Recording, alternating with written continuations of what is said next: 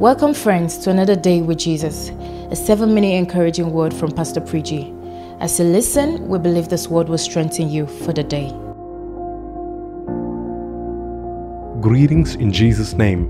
Welcome to this beautiful new morning. I pray that today we will draw closer to the Lord. We will have a fresh understanding on what He wants us to do, how He wants us to change our lives, how He wants us to grow in our relationship with Him.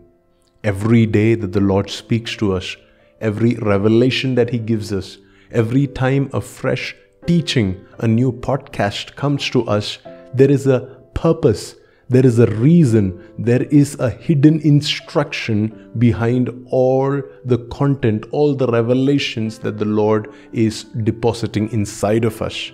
Apostle Paul would explain this to Timothy in 1 Timothy chapter 1 and verse 5. He says, the goal of our instruction is love from a pure heart and a good conscience and a faith without hypocrisy. He says, the reason I'm writing these letters to you, the reason there is constant mentorship over your life, the reason there is this constant content that is being deposited into your spirit, Timothy, is so that you can love from a pure heart. Today we have to ask the Lord to teach us how to love from a pure heart. We are not going to be able to love from a pure heart because the people that we are loving, they are good and they are perfect and they are lovable. No, the purity of our love will come because of the instructions, because of the revelations, because of the help that we are receiving from the Lord. Every time God speaks to us, it has the capacity to prune and purify our hearts. We cannot allow the world to be the one to determine how much purity there is in our hearts. We have to allow the Word, the spoken Word of God, the written Word of God, the taught Word of God, the revealed Word of God, Jesus, the incarnated Word of God, to be the one to constantly purify the motives of our heart, purify the agendas, the reasonings, the logic, the emotions that goes on within our heart, in order that we will be able to love with a pure heart. We need to be able to love God with a pure heart, and we need to be able to love the people around us with a pure heart. Sometimes our love doesn't come from a pure heart. It has selfish motives. We need something in return. We want people to view us in a certain way. But today, these instructions that are coming to you, it is purifying your heart. The second thing that it needs to create in us is a good conscience. It's a conscience that is sensitive to the Holy Spirit. A conscience that is understanding of the things that hurt the heart of God. There are certain things that we can indulge in which can quench the Holy Spirit.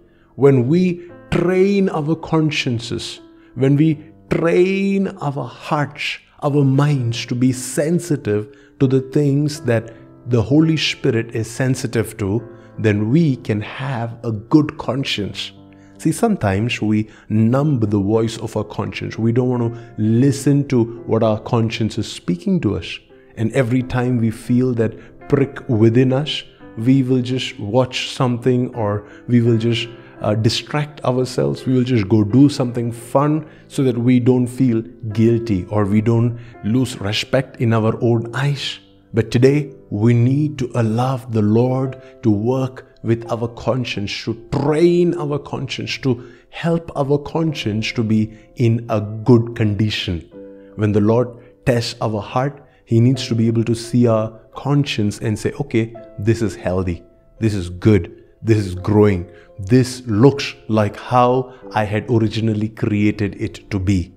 And the reason these instructions are coming to us, the reason we should listen to the Word of God every day, the reason we should read the Bible every day, the reason you should not miss a single podcast that comes to you every morning, is so that your conscience can be trained in a good manner. Your conscience can receive a revelation of what is good. See, Adam and Eve, they made a mistake. They went to a tree to teach them what is good and evil. Whereas they should be going to God, to their relationship with God, to their fellowship with God, to know what is good or what is evil. So today, may your consciences be trained into understanding what is good. And the third thing that Apostle Paul says is the reason these instructions are coming to you is so you develop a faith which is without hypocrisy. The problem with so many people in the church is not that they do not have faith, but that this faith is adulterated with doubt, with questions, with concerns, with fear, and sometimes even with hypocrisy. In other words, we would believe that God heals everybody, and yet when we are away from the presence of God, we confess the exact opposite. We don't agree with what God is speaking. We want to pray and ask God to provide for us, but when we are away from the presence of God, we are speaking negative over ourselves. We are speaking fearful things over ourselves. We are confessing the plan of the enemy over ourselves. So today, the Lord is restoring faith, and a faith that is without hypocrisy.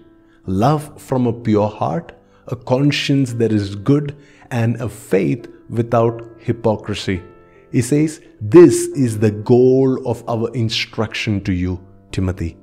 Can I speak this to you today? This is the reason why I do podcast to you every morning, so that you will have love that comes from a pure heart, so that you will have a good conscience, and so that you will have a faith that is without hypocrisy. Let's pray together. Father, we know the goal of instruction. We know the goal of these teachings that come to us. We know the goal of these revelations that you deposit inside our spirit. Help us, Lord, to live our lives in such a way that we allow you to purify our hearts, that we would allow you to give us a clean and a good and a healthy conscience, that we would allow you to develop in us a faith that is devoid of any kind of hypocrisy. Thank you for hearing our prayer today. In Jesus' name we pray. Amen. Thank you, dear listeners. Hope this word ministered to you today. For further details and resources, or to leave your testimonies of how this podcast has blessed you, do connect with us at pastorpreji.com. May His divine favor surround you today.